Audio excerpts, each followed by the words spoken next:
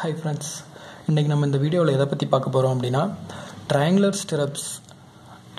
அதாவது காலமில் ஸ்டிரப்ஸ் வந்து நார்மலாக ரெக்டாங்குலர் ஷேப்பில் இருக்கும், அதுதான் மோஸ்ட்லி ப்ரிஃபர் பண்ணுவாங்க.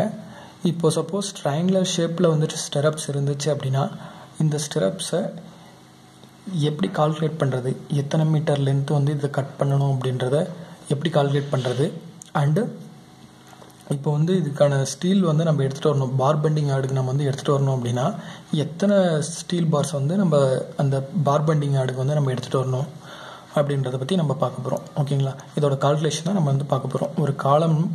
ஒரு காலமில் எத்தனை ஸ்டிரப்ஸ் இருக்குது, அந்த ஸ்டிரப்ஸோட லென்த் என்ன, இது எல்லாமே தான் இந்த வீடியோவில் பார்க்க போகிறோம். ஓகேங்களா, வாங்க கால்குலேஷனுக்குள்ளே போவோம். ஓகே, இப்போ வந்து ஸ்டிரப்ஸ் ட்ரையாங்குலர் ஷேப்பில் இருக்குது. ஸோ இந்த மாதிரி இருக்குது. இந்த காலமோட ஹைட்டு 3 மீட்டர். மெயின் பார்ஸ் இந்த இடத்துல கொடுத்துருக்கேன் இல்லையா, இந்த ரவுண்ட் ஷேப்பில் கொடுத்துருக்கிறது மெயின் பார்ஸ். இதுதான் இந்த எலிவேஷனில் இருக்குது. இதை வந்து செக்ஷனில் கட் பண்ணி பார்த்தோம் அப்படின்னா இந்த மாதிரி இருக்கும். ஓகேங்களா, இந்த ஸ்டிரப்ஸோட டயா 8 mm டயா, அது 200 mm ஸ்பேசிங்கில் இருக்குது. Main bars 20 mm டயா, main parse 20 mm டயா இருக்குது. ஓகேங்களா, இது எல்லாமே 20 mm டயா தான் மெயின் பார்ஸ் எல்லாமே. ஸ்டிரப்ஸ் வந்து 8 mm டயா பார்ஸ். ஓகேங்களா, இதை வந்து கட்டிங் லென்த் வந்து எப்படி கண்டுபிடிக்கலாம், எப்படி கண்டுபிடிக்கணும் அப்படின்னா, ஸோ இந்த லென்த்தை வந்து ஏன்னு எடுத்துக்கோங்க. அதாவது பாரோட சென்டர்லேருந்து சென்டர் வரைக்கும் இருக்கிறது, இந்த பாரோட சென்டர்லேருந்து சென்டர் வரைக்கும் இருக்கிறது வந்து ஏன்னு வந்து எடுத்துக்கோங்க. அது ஸ்டிரப்ஸோட சென்டர் டு சென்டர். ஸோ அதே மாதிரி இந்த இடத்துலையும் இந்த ஸ்டிரப்ஸோட சென்டர் டு சென்டர் வரைக்கும் இருக்கிறத பின்னு எடுத்துக்கோங்க. அப்படி எடுத்துக்கிட்டு இந்த இன்க்ளைன் லென்த்தை சின்னு எடுத்துக்கோங்க. ஓகேங்களா, ஸோ இந்த கட்டிங் லென்த் எப்படி கண்டுபிடிக்கலாம் அப்படின்னா, இந்த ஏவோட லென்த்து, இந்த லென்த்து ஏ ப்ளஸ் இன்க்ளைன் லென்த் இந்த பக்கம், so 2 times of C plus hook length, இந்த பாரை வந்து பெண்ட் பண்ணி விட்டுருப்போம் இல்லையா, அந்த பக்கமும். ஸோ 2 ஹூக் இருக்குது. ஸோ 2 ஹூக் லென்த்தையும் ஆட் பண்ணிக்கோங்க. இது எல்லாமே ஆட் பண்ணணும். ஒன்ஸ் நம்ம பாரை வந்து பெண்ட் பண்ணோம் அப்படின்னா அந்த ஸ்டீல் பார் வந்து லென்த் வந்து இன்க்ரீஸ் ஆகும். ஸோ அந்த பெண்டை வந்து டிடெக்ட் பண்ணும். ஓகேங்களா, சப்போஸ் 45 டிகிரியில் இருந்துச்சு, 45 டிகிரி நம்ம பெண்ட் பண்ணுறோம் அப்படின்னா நம்ம 1D வந்து மைனஸ் பண்ணுவோம். இதே 90 டிகிரி அப்படின்னா 2 times ஆஃப் டயா வந்து மைனஸ் பண்ணுவோம். இதே 135 டிகிரியில் அப்படின்னா 3D வந்து மைனஸ் பண்ணுவோம். ஸோ எந்த அளவுக்கு நம்ம பெண்ட் பண்ணுறோமோ அது ஒவ்வொரு 45 டிகிரிக்கும் 1 times ஆஃப் டயா வந்து டிடெக்ட் பண்ணும். ஓகேங்களா, ஓகே, இப்போ வந்து இங்கே பெண்ட் பண்ணியிருக்கிறது எல்லாமே 135 டிகிரியில் தான் வந்து பெண்ட் பண்ணியிருக்காங்க. சப்போஸ் ஒரு பார் இருக்குது அப்படின்னா நார்மலாக ஒரு பார் ஸ்ட்ரைட்டாக இருக்கும். இது வந்து ஸ்ட்ரைட்டாக இருக்கிறத 90 டிகிரியில் பெண்ட் பண்ணியிருந்தாங்க அப்படின்னா நம்ம 2D வந்து எடுத்துருக்கலாம். இங்கேருந்து இது வரைக்கும் வந்து பெண்ட் பண்ணியிருக்காங்க. ஸோ இது ஒரு 135 டிகிரிக்கு பெண்ட் பண்ணியிருக்காங்க, இந்த சைடும் வந்து 135 டிகிரிக்கு வந்து பெண்ட் பண்ணியிருக்காங்க. ஸோ அதே மாதிரி தான் இந்த ஹூக்ஸுமே இதுவும் வந்து 135 டிகிரி அண்ட் இந்த பக்கமும் வந்து 135 டிகிரிக்கு வந்து பெண்ட் பண்ணியிருக்காங்க. ஸோ 1 2 இங்கே 1 3 இந்த பக்கம் 1 4. ஸோ மொத்தமாக 4 ஹூக்ஸ் வந்து 4 பெண்ட்ஸ் வந்து நம்ம டிடெக்ட் பண்ணோம். ஸோ 4 times ஆஃப் 135 டிகிரி வந்து மைனஸ் பண்ணோம். ஓகேங்களா, ஹூக் லென்த்து நார்மலாக வந்து 10D வந்து எடுத்துக்கோங்க. மினிமம் வந்து 75 mm எடுக்கணும் ஐஎஸ் ஸ்டாண்டர்ட் படி. இப்போது நம்ம இந்த ட்ராயிங்கில் இருக்கிறது வந்து நம்ம 10D வந்து எடுத்துருக்கோம். ஓகேங்களா, இப்போ நம்ம எதை கண்டுபிடிக்கணும், ஏவோட லென்த் கண்டுபிடிக்கணும் அண்டு சியோட லென்த் கண்டுபிடிக்கணும். இது ரெண்டுத்தையும் நம்ம கண்டுபிடிச்சிட்டோம் அப்படின்னா இதில் சப்ஸ்டியூட் பண்ணி ஆன்சர் வந்து ஈஸியாக கொண்டு வந்துடலாம். ஓகேங்களா, ஃபஸ்ட்டு ஏவோட லென்த் வந்து கண்டுபிடிக்கணும். ஏவோட லென்த் வந்து எப்படி கண்டுபிடிக்கலாம், டோட்டலாக 500 mm வந்து லென்த் இருக்குது. இதில் 2 பக்கமும் கவர் வந்து மைனஸ் பண்ணிடுங்க. ஸோ ஏ ஈக்குவல் டு டோட்டலாக 500 mm லென்த்து, இது 2 பக்கமும் கவர், கிளியர் கவர் வந்து இதுக்கு 40 mm. ஓகேங்களா, ஸோ கிளியர் கவர் வந்து இந்த பக்கமும் வந்து கிளியர் கவர் வந்து மைனஸ் பண்ணிடுங்க. ஸோ மைனஸ் பண்ணிட்டோம் அப்படின்னா இந்த லென்த் கிடச்சிரும். மைனஸ் எப்பயுமே பாரோட சென்டர் டு சென்டர் வரைக்கும் எடுத்தீங்க அப்படின்னா அக்யூரேட்டான ஆன்சர் வந்து கிடைக்கும். இந்த பாரோட டயா 8 mm. ஓகேங்களா, ஸோ இந்த பக்கம் பாதி வந்து மைனஸ் பண்ணிடுங்க, இந்த பக்கம் வந்து பாதி மைனஸ் பண்ணிடுங்க. So பாரோட டயா 8 mm. So 8 / 2, 8/2ன்றது 4.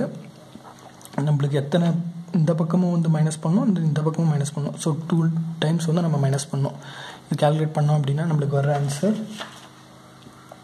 A = 412 mm. ஓகேங்களா? இப்போது பியோட லென்த் வந்து கால்குலேட் பண்ணலாம். ஸோ பியோட லென்த் கால்குலேட் பண்ணோம். இதுவும் அதே மாதிரி தான். இந்த பக்கமும் கவர் மைனஸ் பண்ணிடுங்க, இந்த பக்கமும் கவர் வந்து மைனஸ் பண்ணிடுங்க. ஸோ டோட்டலாக வந்து 400 mm minus 2 times of cover minus இந்த பாரோட சென்டர் வரைக்கும் மைனஸ் பண்ணிடுங்க, இந்த பாரோட சென்டர் வரைக்கும் மைனஸ் பண்ணிடுங்க. ஸோ 4 × 2, அதாவது 4ன்றது 8/2, 8 mm டயாவில் பாதி. ஸோ 4 × 2 டைம்ஸ் வந்து ரெண்டு பக்கமும் டிவைட் பண்ணுறோம். இதை கால்குலேட் பண்ணோம் அப்படின்னா நம்மளுக்கு வர ஆன்சர் 312 mm.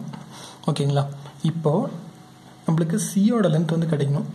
சியோட லென்த்து கிடைச்சிச்சு அப்படின்னா தான் நம்ம வந்து கால்குலேட் பண்ணுறதுக்கு கரெக்டாக இருக்கும். ஸோ இந்த சியோட லென்த் எப்படி கண்டுபிடிக்கலாம்? இதை வந்து ரைட் ஆங்கிள் ட்ரையாங்குலராக ஃபஸ்ட்டு எடுத்துக்கோங்க. ஸோ ரைட் ஆங்கிள் ட்ரையாங்குலராக இதை வந்து செப்பரேட்டாக எடுத்துக்கோங்க. நம்மளுக்கு ஏவோட லென்த்து தெரியும் 412. ஸோ இதில் பாதி அப்படின்னா A/2 நம்மளுக்கு தெரிஞ்சிருக்கணும். ஸோ இதில் பாதி எவ்வளவு? 412 / 2 போட்டோம்னா 206 mm. ஓகேங்களா?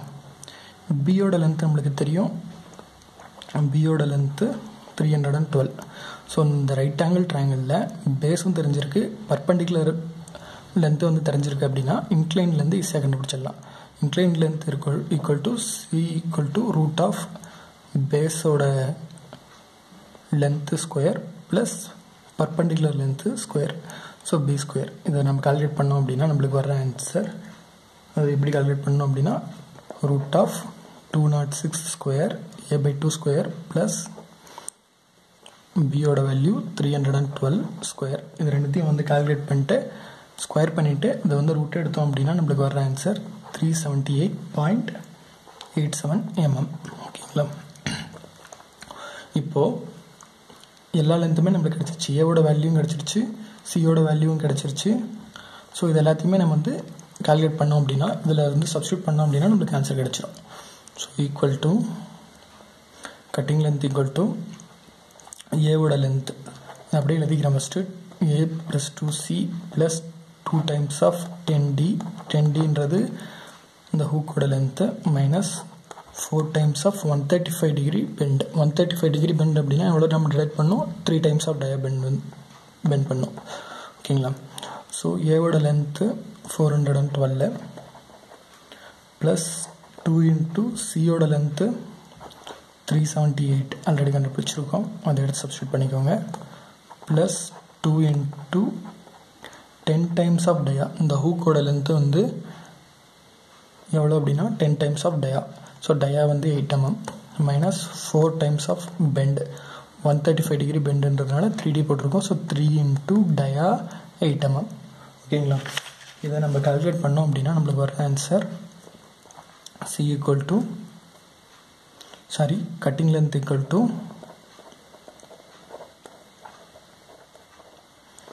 1.223 மீட்டர். ஆக்சுவலாக இது கண்டுபிடிச்சது வந்து எம்எம்ல கண்டுபிடிச்சிருக்கோம். நம்மளுக்கு ஆன்சர் நம்மளுக்கு கிடைச்சது 1223.78 mm. இதை அப்படியே 1000ஆல் டிவைட் பண்ணோம் அப்படின்னா மீட்டரில் கிடச்சிரும் 1.223 மீட்டர். ஓகேங்களா? இப்போது ஒரு ஸ்டிரப்ஸ் நம்ம வந்து ஒரு பார்பெண்டர் கிட்ட வந்து கட் பண்ணோம் அப்படின்னா 1.223 மீட்டருக்கு வந்து நம்ம கட் பண்ண சொன்னால் நம்மளுக்கு வந்து கரெக்டாக பெண்ட் பண்ணும்போது கரெக்டான லென்த் வந்து நம்மளுக்கு கிடைக்கும். சப்போஸ் நம்ம வந்து இந்த பெண்ட் டிடக்ஷன் இது எல்லாமே நம்ம கொடுக்கல அப்படின்னா நம்ம வந்து ஃபைனலாக நம்ம வந்து அது காலமில் வந்து செட் பண்ணும்போது அது கரெக்டான லென்த்தில் வந்து உட்காராது. ஸோ அதுக்காக தான் நம்ம அக்யூரேட்டான வேல்யூ வந்து நம்ம கால்குலேட் பண்ணுறோம். ஓகேங்களா? ஓகே, இப்போது எத்தனை பார்ஸ் வந்து நம்மளுக்கு தேவை? இப்போது இந்த 3 மீட்டருக்கு எத்தனை நம்பர் ஆஃப் பார்ஸ் தேவை, அதுக்கு டோட்டலாக எவ்வளோ ஸ்டீல் வந்து தேவைப்படும், எத்தனை நம்பர் ஆஃப் பார்ஸ் வந்து நம்மளுக்கு தேவைப்படும்ன்றதை நம்ம கால்குலேட் பண்ணுவோம். இப்போது ஸ்டீலோட வெயிட் வந்து நான் ஃபஸ்ட்டு கால்குலேட் பண்ணுறேன். ஸ்டீலோட வெயிட் வந்து எப்படி கால்குலேட் பண்ணலாம்? டோட்டலாக 3 மீட்டருக்கு தேவை. ஸோ நம்பர் ஆஃப் பார்ஸ், எத்தனை நம்பர் ஆஃப் பார்ஸ் வேணும், நம்ம கண்டுபிடிச்சது எத்தனை மீட்டர்? So 1.223 metre. அடுத்தது 1 மீட்டர் ஸ்கொயருக்கு எவ்வளோ வெயிட் அப்படின்னு சொல்லி கண்டுபிடிக்கிறதுக்கு d²/162. ஸோ 1 மீட்டருக்கு இவ்வளோ வேல்யூ. ஸோ எத்தனை மீட்டர் வேணுமோ அத்தனை மீட்டர் இன்ட்டு எத்தனை நம்பர் ஆஃப் பார்ஸ் இது போட்டோம் அப்படின்னா நம்மளுக்கு ஸ்டீலோட வெயிட் எவ்வளோன்றது கிடச்சிரும். ஸோ நம்பர் ஆஃப் பார்ஸ் வேணும் அப்படின்னா டோட்டலாக 3 மீட்டர். ஸோ டோட்டலாக 3 மீட்டர், ஸ்பேஸிங் 200 mm. ஸோ 0.2. எப்பயுமே +1 வந்து அடிஷ்னலாக வந்து எடுத்துக்கோங்க. ஸோ ப்ராக்டிக்கலாக +1 வந்து நம்ம எடுத்துக்குவோம். நம்ம ஸ்பேஸிங் வந்து நம்ம ப்ரொவைட் பண்ணும்போது அப்போ தான் வந்து கரெக்டாக வந்து நம்மளுக்கு கரெக்டாக இருக்கும். நம்ம வந்து ஸ்டெரப்ஸ் வந்து ப்ரொவைட் பண்ணும்போது